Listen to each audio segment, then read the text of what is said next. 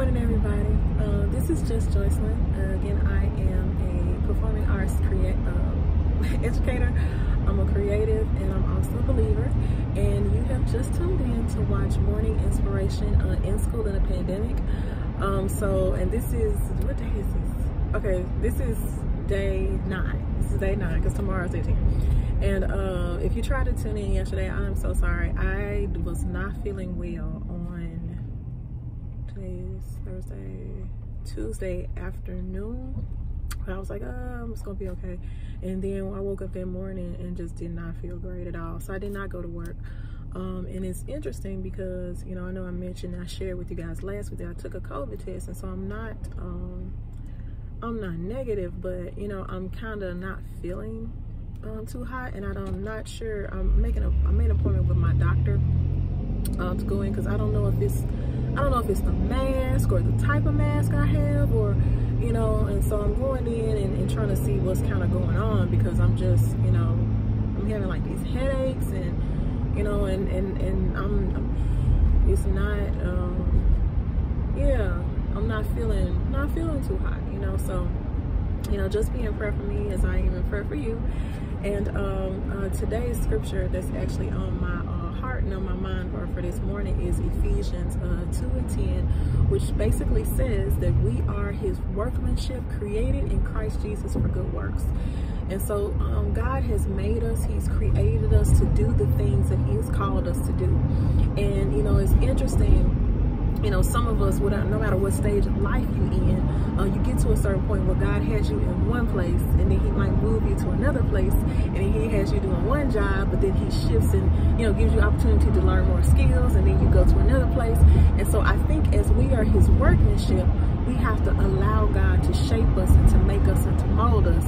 And sometimes it's hard because especially if you get stuck in one place and you start feeling that comfort, and you kind of like, I got this, you know, you kind of feel good there.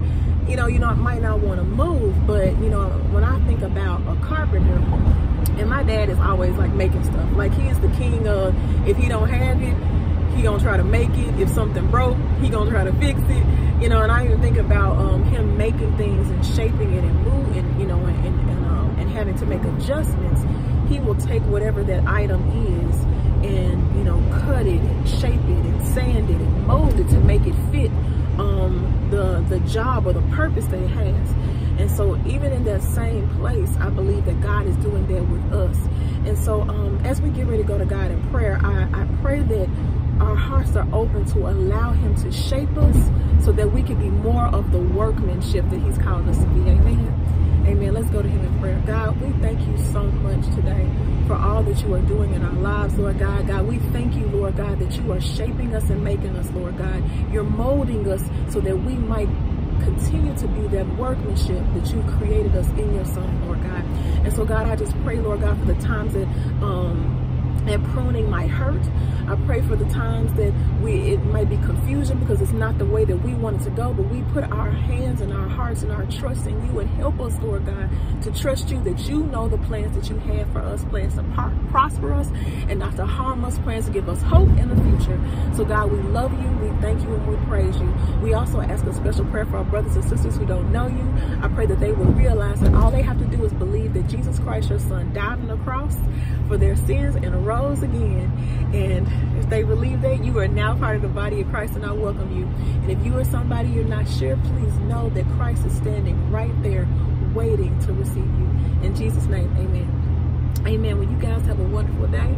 I'm going to push through and do the best job that I can, and I pray that he continues to give you the strength that you need to be a blessing to someone, and to just do what he's called you to do.